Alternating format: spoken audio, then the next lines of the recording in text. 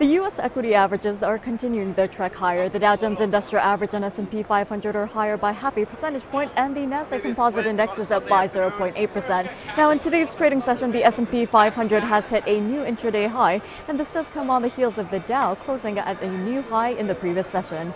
Now, the FOMC meeting minutes from the latest meeting, which took place in March, were inadvertently released earlier, and the minutes did show that Fed officials were divided in terms of their quantitative easing outlook.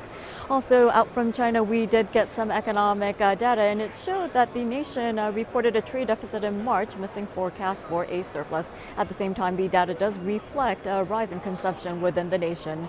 Now, given the broad-based gain we're seeing in the equity markets, financials, as well as technology shares are higher, Facebook shares have gained by as much as 3% at the New York Open, and this does come as General Motors will be returning to Facebook as an advertiser. And Family Dollar shares are down by 1.5%. This does come as the discount retailer reported earnings that missed estimates and also issued a weaker than expected outlook. And over in the foreign exchange market, the U.S. dollar has turned higher against the euro, with the euro-dollar pair trading below the 130.80 level. The U.S. currency also remains elevated against the British pound and the Japanese yen.